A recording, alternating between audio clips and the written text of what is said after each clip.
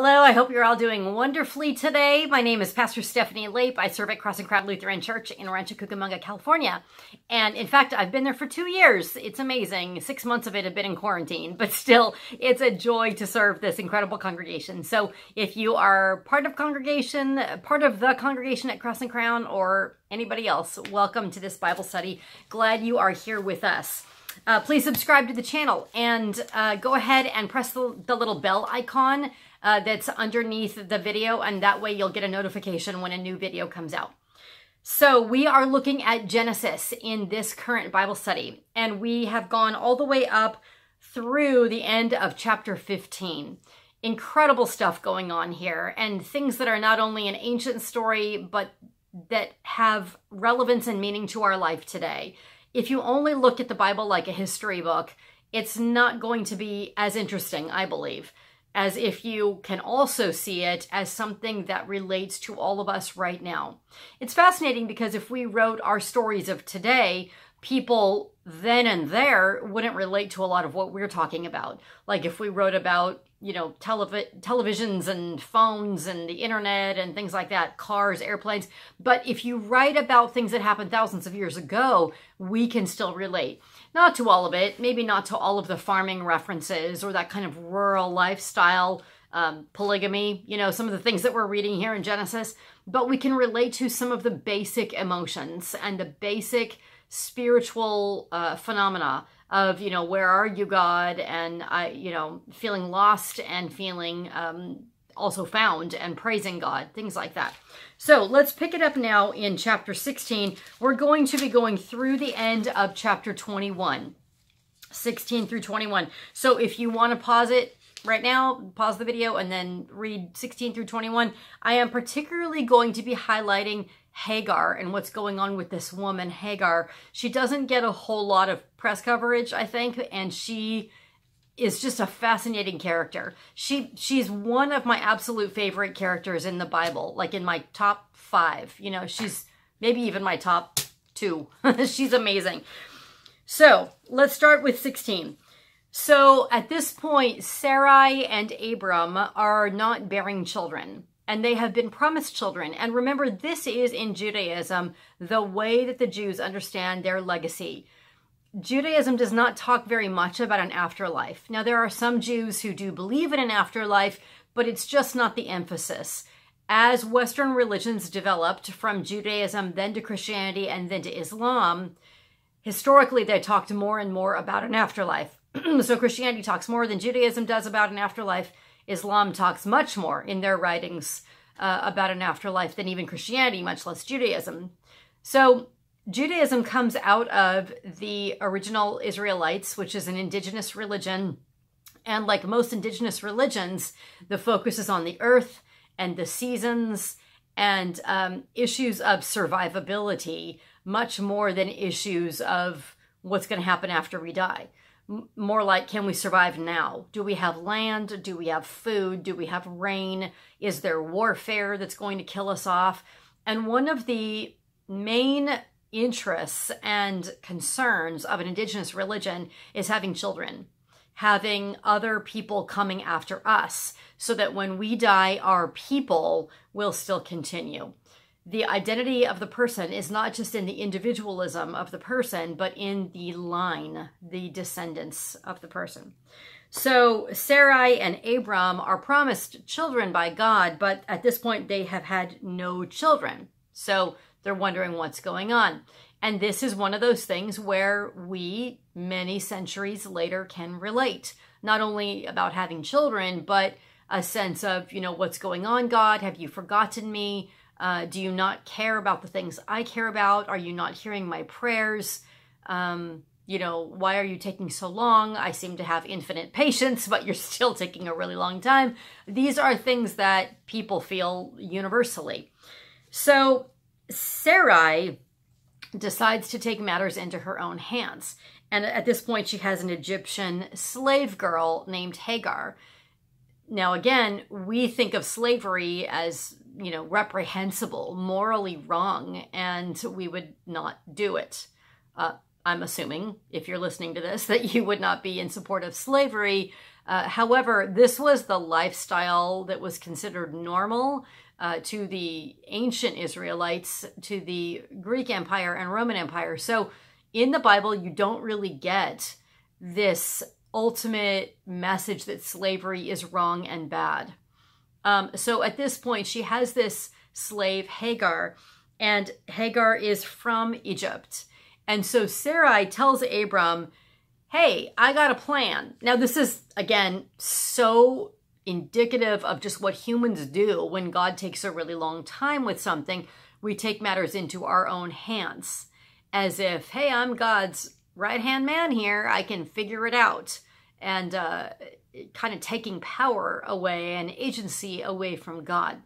So she tells Abram, why don't you go ahead and impregnate my slave girl, Hagar. And then this line that you're supposed to have, this, you know, the descendants from you will come through Hagar, but it will be your line. Of course, you know, Hagar's the mother, but she would really not have equal ownership. Number one, she's female. Number two, she's a slave. Number three, she's an Egyptian, not an Israelite. So really, Hagar is the property of Abram and Sarai, particularly Abram. And so his line would totally be his through Hagar. It's not even considered if Hagar is willing to do this. It's not considered that this would be a violation of their marriage vows to one another, Abram and Sarai. Abram does not protest. I mean, you'd think he'd be like, no, I can't possibly. But he says to Sarai, okay, you know, so that's like a little questionable for Abram there. So it said that in verse 3, I'm in chapter 16, verse 3, after Abram had lived 10 years in the land of Canaan, Sarai, Abram's wife, took Hagar, the Egyptian slave girl, and gave her to her husband Abram as a wife. This is sexual slavery, clearly. I mean, I'm not reading anything into this. This is telling Hagar, first of all, we own you as a slave. Secondly, this involves sexual slavery, tantamount to being raped. And so history would be very different if it was written from Hagar's perspective, for sure. She has no agency in this whatsoever. She has no will. She has no right in this family to say no at all. She's just totally being used. It's rather invasive by today's standards, and rather seems to me violating her, you know, and yet it's not at all described as that in this text. So she conceived, it says he went into Hagar and she conceived, and when she saw that she had conceived, she looked with contempt on her mistress. Well, it's been explained that she looks with contempt on her mistress because she's now better than her mistress. She has a child, or a child in the making, you know, she conceived. So she's thinking like, well, I'm better than Sarai, who hasn't conceived. And that could be the case, but also she could be angry at her mistress, certainly, for putting her up to this. She didn't choose to be sexually active with Abram. She didn't choose to conceive, you know, and now she's carrying this child, which is not without difficulty. Any of you who have carried children, you're sick, you don't feel well, you're not able to do the regular things you can normally do, like move, breathe, sleep. You know, I mean, it's not easy carrying a child. And this had nothing to do with her choice of being with Abram or conceiving a child. So she could have looked with contempt on her mistress, Sarai, because of that. So for whatever reason, she was not very happy. And then Sarai said to Abram, may the wrong done to me be on you. I gave my slave girl to your embrace, and when she saw that she had conceived, she looked on me with contempt. May the Lord judge between you and me. So now she's blaming Abram, which is kind of funny because, I mean, I can see why she is. Abram's the one who slept with Hagar, but it was her idea. You know, she's the one that was like, do this, and Abraham did this, and now she's blaming Abram. So the whole thing is quite convoluted. It reads like an episode of Grey's Anatomy. Again, like I've said before, anybody that says the Bible is boring apparently hasn't read it, because there are so many. I mean, this is like what you might call a love triangle here, although there's not a lot of love for Hagar. There's not a lot of love from Hagar for these people either at this point, but there's just so much complication, human emotion, confusion, and a lot of these human emotions would still be relevant today if it was happening today. So Abram then said to Sarai in response, "Your slave girl is in your power. Do to her as you please." Again, treating her like this object, going back and forth like a pinball machine. I mean, Hagar has no will. She's not listened to as much as modern day children are listened to. Nobody cares about her opinion. Nobody cares about her physical safety or well-being. Now, this is not to say that Abram isn't a great prophet. He is. He does a lot of amazing things. He has a lot of faith. He believes and trusts God. He leaves his land to go to a foreign land. But he's not a perfect human being. I think we can admit. He's not like Jesus. He does not treat Hagar like Jesus treated women at all. And so he's a product of his time and place, and women are not looked at with the kind of respect and love that Jesus or that God would give women or people for that matter. Sarai also is not looking at Hagar with respect and love either. So there's a lot of complication going on here. Sarai dealt harshly with Hagar, and Hagar ran away from her. Now, I have sympathy for Hagar here. Hagar ran away from her because she just was, first of all, she was abducted, raped, violated, no will whatsoever, no right to say no to this. Now conceiving a child that she didn't ask for, and she's being treated harshly and badly by Sarai and kind of ignored at this point by Abram. So her running away is, I feel, kind of understandable, and yet running away and having no protection. Now, as a slave, at least if she was under the household of Abram and Sarai, she would have a roof over her head. She would have food and water. She would probably have a very relatively safe birth for her child and her. I say relatively because obviously in those days, the standards weren't as high as they are today. There was a lot of death in childbirth, death of children and death of the mothers. But it was relatively safe in that at least she had a roof over her head and she had some food and she had some protection. But now running away, she has absolutely nothing. So imagine this kind of desolation. Not only are you running away, kind of like the story of the prodigal son, where you're running away from your family and your home, but the prodigal son ran away with some money. Hagar didn't have that. The prodigal son also ran away not pregnant. When you're pregnant, you don't have the physical strength in order to just kind of take any work, do any kind of jobs. The prodigal son at least worked for a pig farmer. Hagar probably could not do something like that. So she's female, she's pregnant, she's a slave, she's hated, she's unwanted. She has absolutely no resources whatsoever, no food, no clothing, no money, other than just the clothes on her back, expecting a baby. I mean, this is like the most vulnerable a person could be. And she ran away from everything. This is absolute desolation. So in verse 7, the angel of the Lord found her by a spring of water in the wilderness. So at least thank God there was a spring of water. I mean, that's small mercies, but at least there's something. The spring on the way to Shur. And he said, "Hagar, slave girl of Sarai, where have you come from and where are you going?" This is kind of like the voice of God in Eden asking Adam and Eve, "What have you done? Why are you hiding? Why are you, where did you go?" kind of thing. Like the angel probably knows all of the answers to the question, but these questions are there in order for Hagar to have self-reflection, to say herself what's really going on. She said, "I'm running away from my mistress Sarai." The angel of the Lord said to her, "Return to your mistress and submit to her." That must have not sounded very good to Hagar. The angel of the Lord also said to her, "I will so greatly multiply your offspring that they cannot be counted for multitude."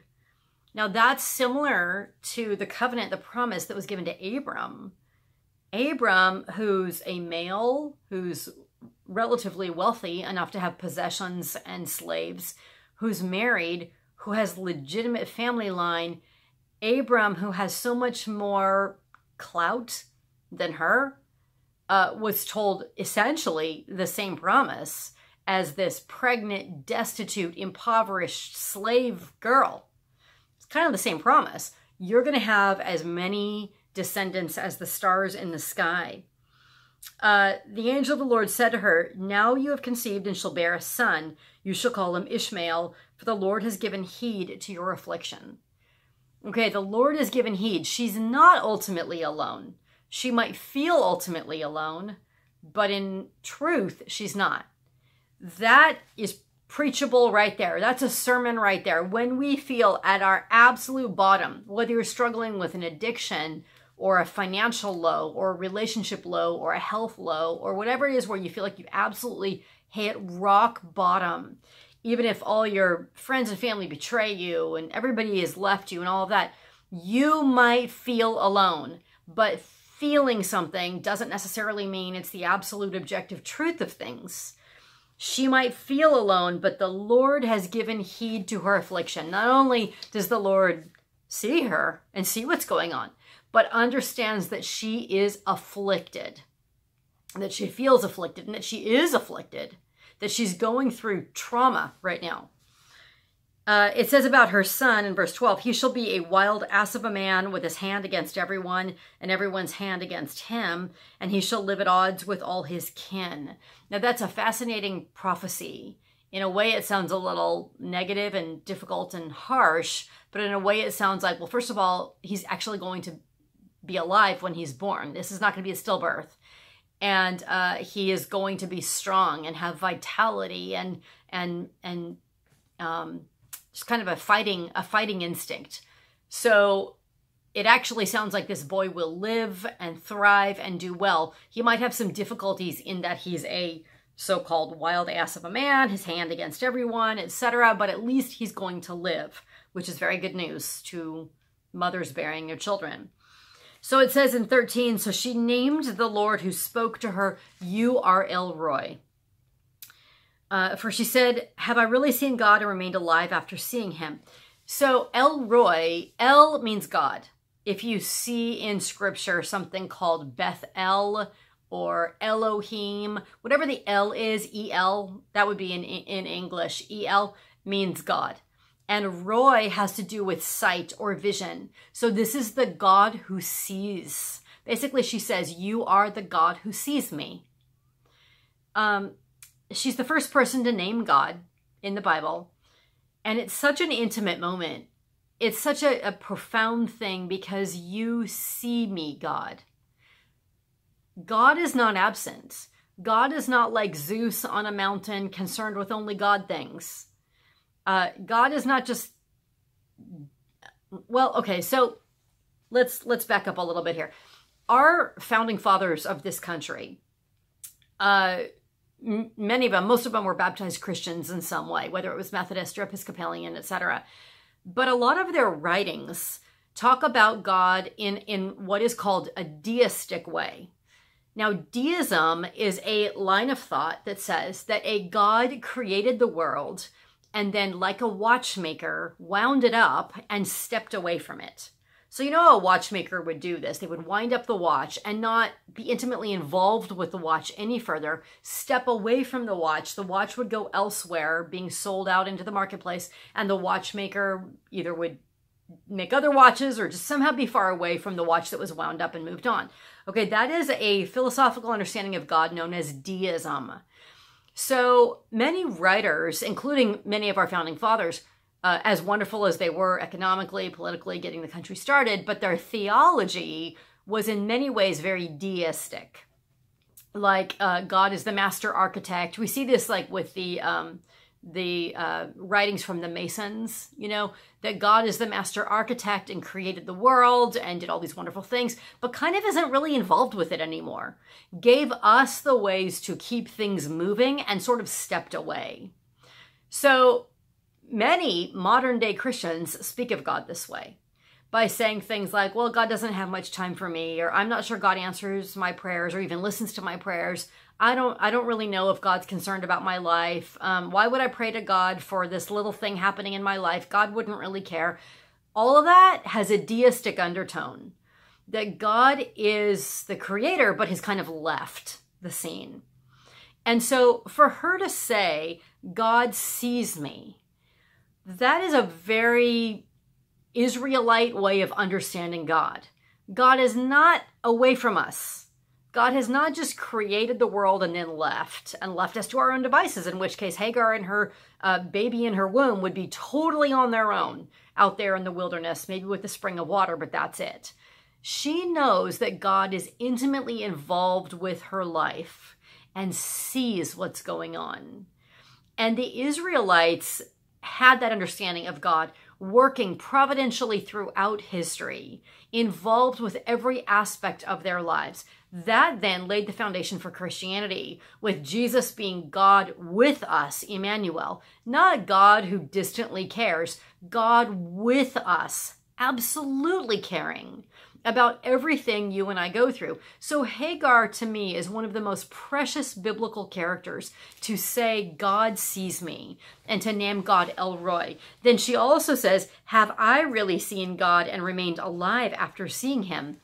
She understands that there is no mediator that she needs between herself and God, that she can have this intimate and direct communication with God and interaction with God and still live. That's a beautiful thing for her to say and to realize.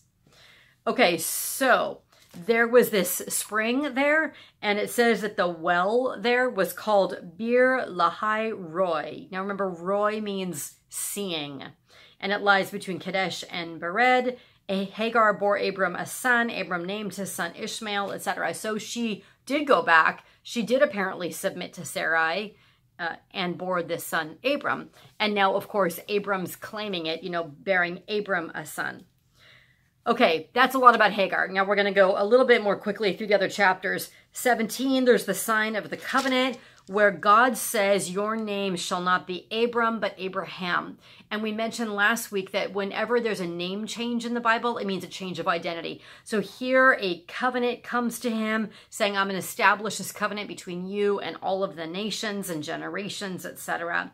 And then Sarai was changed to Sarah, as well, as she is really Abraham's partner here. So Abram and Sarai are now Abraham and Sarah.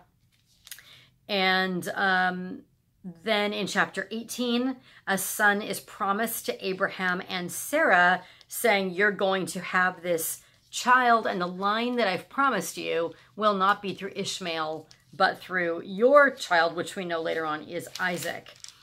Okay, so then it moves into this situation with Sodom and Gomorrah. So do you remember in the beginning when we talked about this, we said that what really grieved the heart of God was violence. This is what made God destroy the earth during Noah's day, because there was so much violence going on between all these people. Well, the same kind of thing is happening with Sodom and Gomorrah, violence. This has, I believe, wrongfully been explained as the great sin of homosexuality. Later on in the Bible, it talks about the sin of Sodom not being a sin of homosexuality, but really it was a sin of lack of hospitality and violence. So essentially the story is that two angels, I'm in chapter 19, two angels came to Sodom, the city, and appeared to be men, but were angels according to the script. And Lot, the nephew of Abraham, was sitting at this gateway, and when Lot saw them, apparently he either recognized them as angels or just was going to show great hospitality to these visitors, these guests. And then, let's see, there were these people, where is it? He said, please, my lords, turn aside to your servant's house, spend the night and wash your feet, then you can rise and go on your way. They said, no, we'll spend the night in the square. But he urged them strongly, so they turned aside to him and entered his house. He made them a feast, baked unleavened bread, and they ate. Okay, so he's just showing hospitality. In verse 4 of chapter 19, but before they lay down, the men of the city, the men of Sodom, both young and old, all the people to the last man, surrounded the house And they called to Lot, "Where are the men who came to you tonight? Bring them out to us so that we may know them." Okay, it is not reasonable that every single man in Sodom was a gay man. That's not reasonable.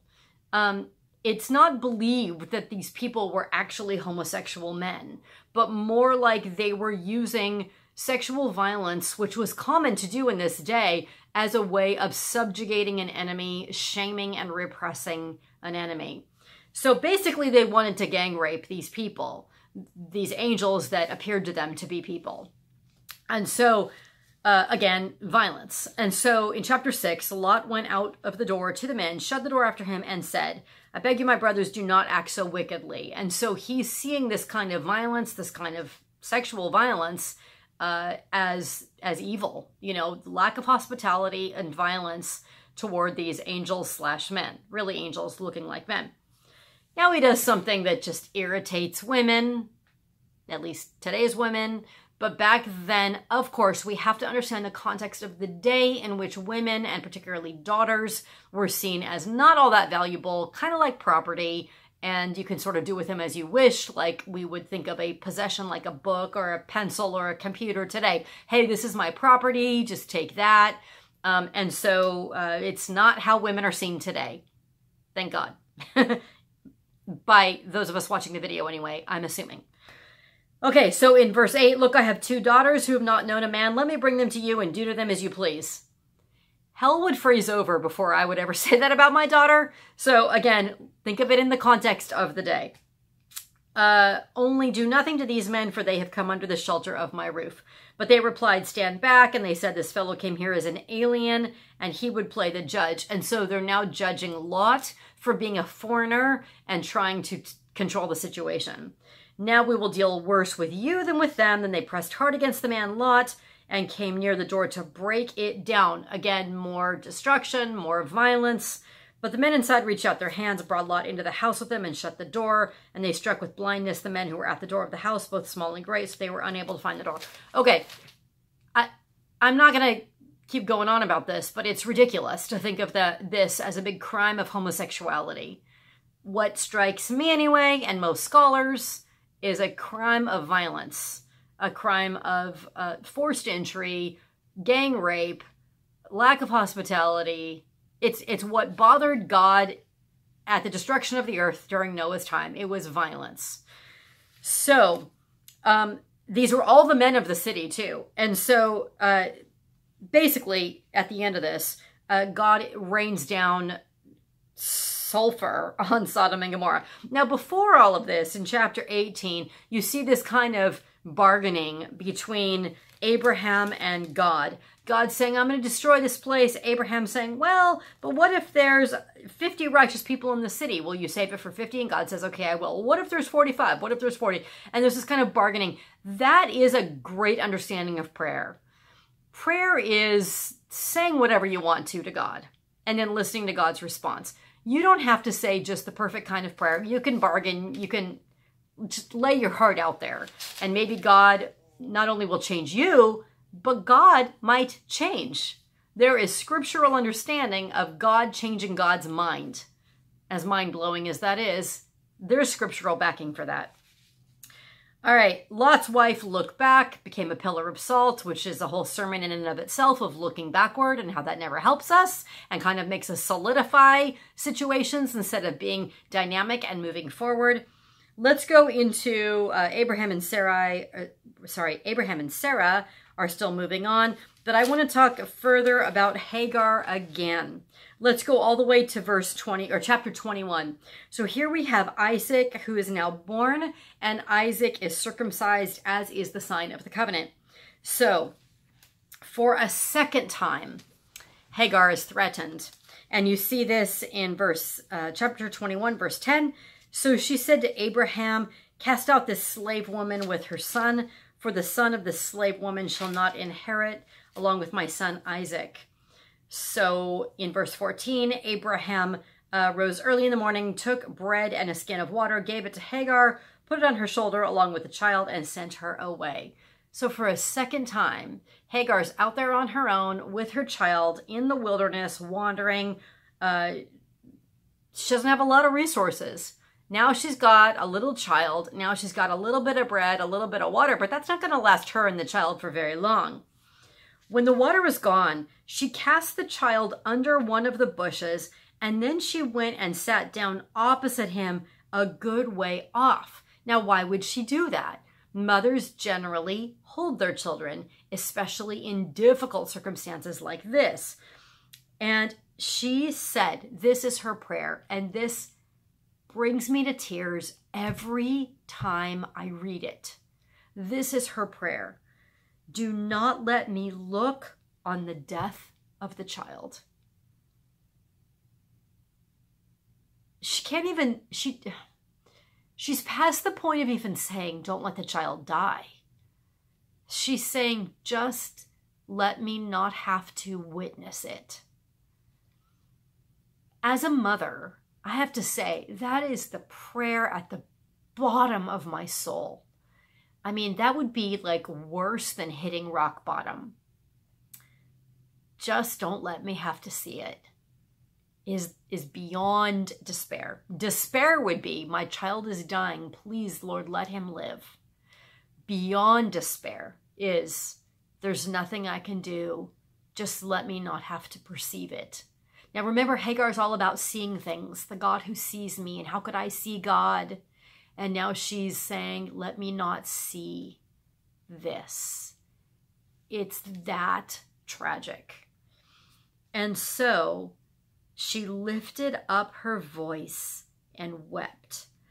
And God heard the voice of the boy. And the angel of God called to Hagar from heaven and said to her, what troubles you, Hagar? Now, again, God knows what troubles her. God asks these probing questions.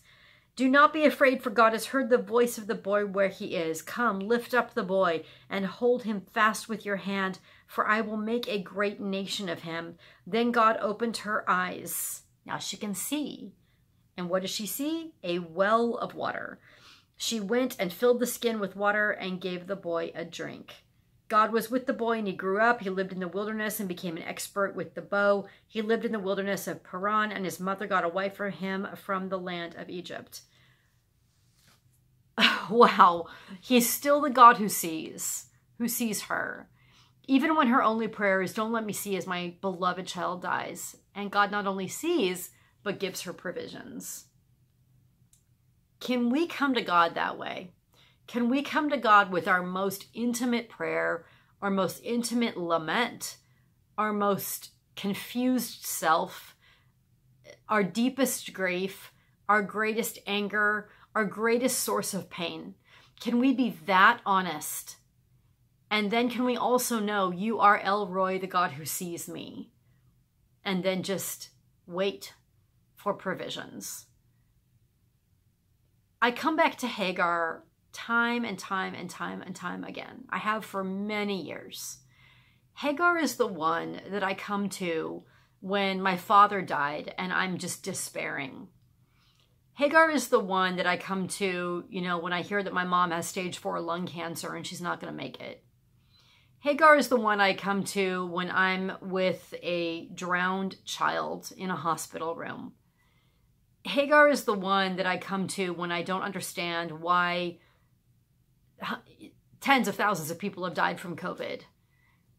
When I'm at the bottom of my prayers, when I don't have hope, not when I do. There are other people that I go to when I have hope. Joseph and the amazing Technicolor Dreamcoat with all of his hope. But Hagar is the one I go to when I don't have hope. And I don't know how God's going to ever bring anybody through this. And then I say, you're still the one who sees. You're still the one who provides. I'm in the wilderness here, God, or I pray on behalf of somebody else who is, and I know God doesn't ever stop seeing. God's not a watchmaker. God has not turned away. It can feel like it, but emotions don't always tell us the truth of things. And the truth of things is that God would never leave his own. And his own include literally everybody. If it can include Hagar, it can include you and me. It can include everybody. God is the one who sees when people die alone from COVID-19, supposedly alone in their hospital rooms on a ventilator, barely breathing. God sees, and God provides. God gives provisions that we cannot understand. When people were in the Holocaust in the gas chambers, God saw. God always sees.